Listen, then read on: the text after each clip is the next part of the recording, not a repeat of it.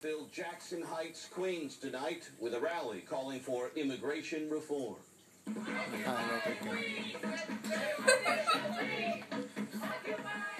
Among the demonstrators' goals, preserving the rights and dignity of immigrant workers and an end to deportation.